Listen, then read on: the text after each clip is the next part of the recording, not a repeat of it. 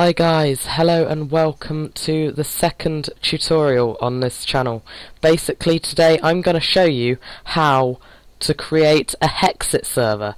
It's the same concept as the Hexxit Lite server, but I will show you exactly how to do it.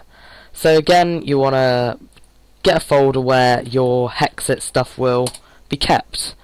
So just call it Hexxit and you should be fine.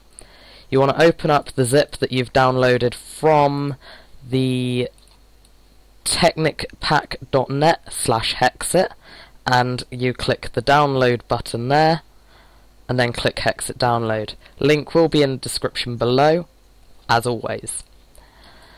You want to drag and drop all of that into the Hexxit folder so as you've got all the files there, so as the server can actually start.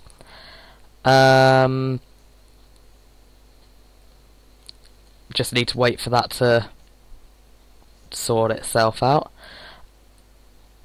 And you will also need the 1.5 version of 1.52 version of MCPC, which you can get here. Link will also be in the description below.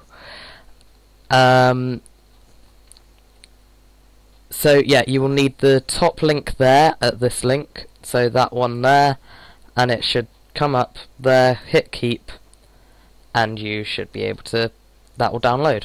I don't need it because I've already got it. Oh, sorry about that. I believe there's more mods in the Hexxit server, so it may take a little bit longer to actually unpack. So I will pause the recording there, and I'll be back as soon as it's finished unpacking itself. So now that's finished unpacking, we can close the zip down and open this folder here. First thing you want to do once you get into this folder is delete that Hexxit.jar. And replace it with this one and rename that to Hexxit so that this launch.bat will recognize it. I will change that down once again to 1 gig so I can actually run it. And with that being called Hexxit, I'm just going to double check that it's, yep, the format is correct. With that being Hexxit now, that will connect to that jar and should create all the plugins folders and stuff like that that it needs. So it will also again download all of the stuff that it needs.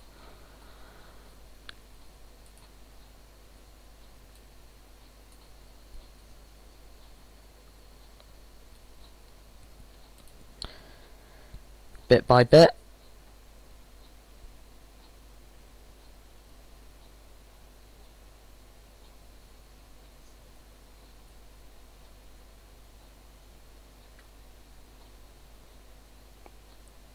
Activate all the mods and it should run smoothly. And obviously again with MCPC it's a lot more lag free than it is with any other way of running it, like Bucket Forge.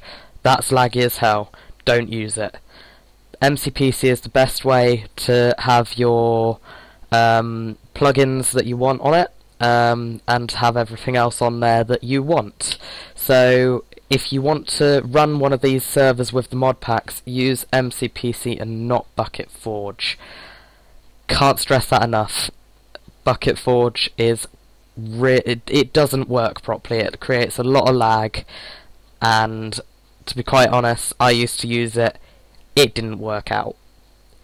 So this seems to be working fine, and once you've worked out what plugins you want to add, you just put them in there in the plugins folder, and it'll be fine and dandy. Like this obviously has several worlds because there are different dimensions. All the core mods like Tree Capitator and stuff, don't mess around with them too much unless you know what you're doing. And again, the mods if you want to disable a few things like miscraft, all you need to do is delete the folder or delete whatever thing it's in. I'm not even sure if miscraft is in here actually. Can't remember. Where was it? I don't know. Or what if you want to disable mods like dimensional doors, for example? You just delete that folder and it will be fine. Like the server should still start perfectly fine. Anyway, guys, thanks for watching. Don't forget, if you do create a live server, list it on minecraftserver.net or minecraft-server.net. The link will be in the description below with that server list. Come on, guys, let's try and get more people on there, more people using it, and that'll help the owners of that site. That'll help the people that are already using the site, the server owners. It'll help everyone. So, guys, get over there, show them some love. They've also got a Facebook page being launched. That will also be in the description.